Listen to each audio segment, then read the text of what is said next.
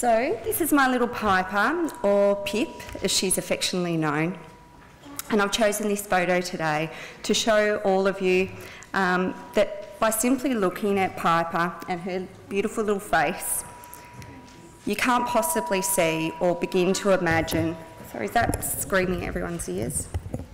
Or begin to imagine the horrors and the trauma that she's been subjected to.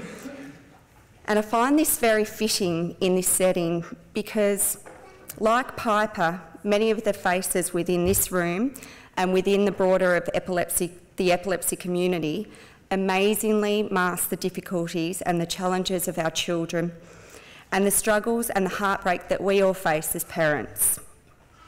Piper has been diagnosed with PCDH19, and to provide you all with a measured representation of the battle that she faces, I can inform you that over the last 6 to 7 months, Piper has spent in excess of 60 nights in the ICU, fighting the beast that we call epilepsy.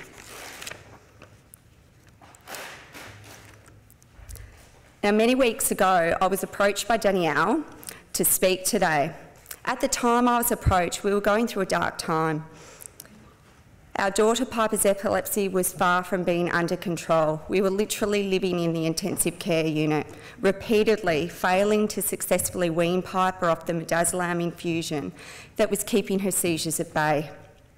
We had 3 other children at home, all of whom needed us, but whom we struggled to reach, either in a physical sense or, given that I'm here to be honest and open with you all, an emotional one.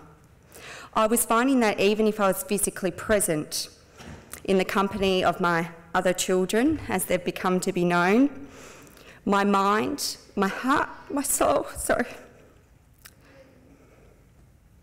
and my every thought was unable to be pulled away from Piper. I felt that my life was in tatters. I felt it was an utter mess. We were surviving through the skin of our teeth. So when I was approached by Danielle to speak today, I smiled, I sighed, and I questioned what could I possibly offer you all as an inspiration when I myself felt as if I was down and out. I asked Danielle what she'd like me to focus on in today's talk. She assured me that we could go over that later.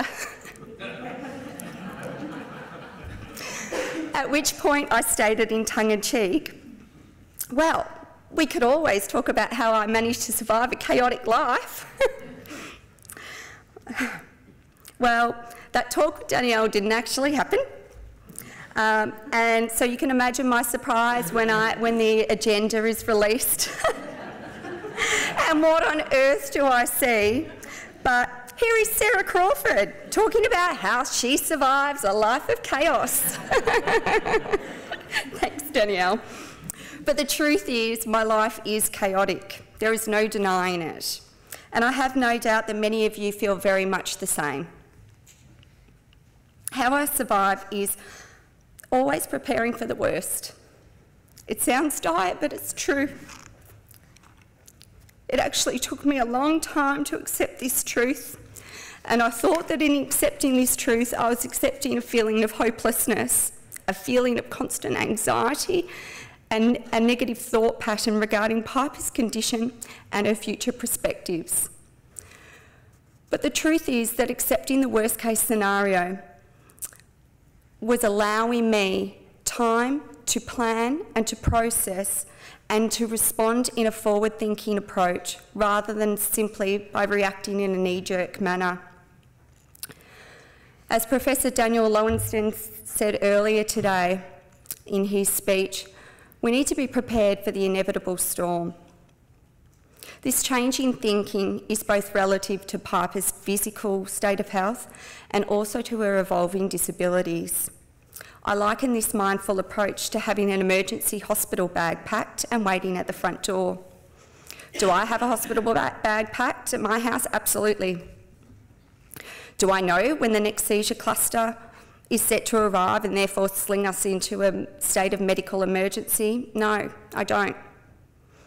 But does being prepared for this regardless make me a negative mother? No, it does not. It makes me a prepared one. One of the ways that I've tried to stay on the front foot of the life that we've been given is to maintain and encourage open and transparent dialogue with our treating physicians.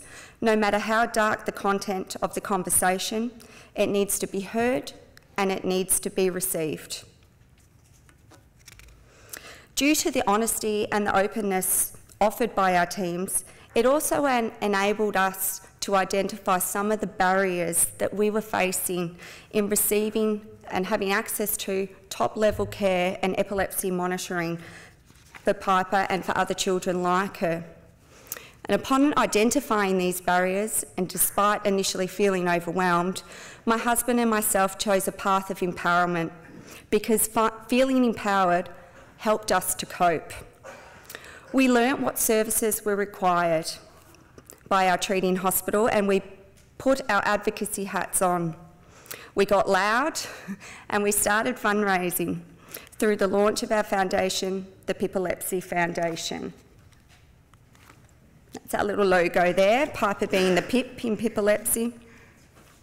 As a result of our work, I'm proud to announce that we have now successfully advocated for and exclusively funded both the out-of-hours EEG monitoring service and the newly launched home video monitoring service at the Royal Children's Hospital, freeing up to 3 to 4 beds in the hospital per week, alleviating not only our family's stress regarding access to immediate EEG monitoring in emergency situations, but assisting many families like us and their children also.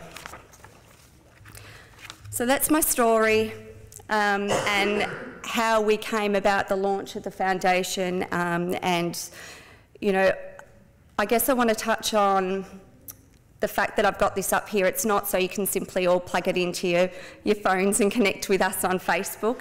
It's also symbolic of many things, and to me it tells our story. One of the most pivotal points that stands out in our logo for us is our unicorn, and that's come as a direct consequence of Piper's, not diagnosis of PCDH19, but long before that when she was diagnosed with epilepsy. And the first thing I did was took myself off to a talk given by Ingrid at the Epilepsy Foundation, where Ingrid happened to just skim over this seemingly minor piece of information that ancient mythology states that the powder from the horn of the unicorn can cure epilepsy. So that's our icon. We hold it with all hope in our hearts. We'd love you all to join our fight, our battle. We're all in this together. And just on that note, I guess I want to speak to the founders of GETTR here as well, and to thank you all individually for what you've given not only us as a family, but many of us in this room. We were so isolated beforehand, and as a response of coming along to these conferences, I can say my heart's full. I've got Laylee, if you can stand up. I've got Pip, Kylie, stand up, Kate, darling Kate, them. All these connections and support that are on the other end of the phone, the other end of the text messages.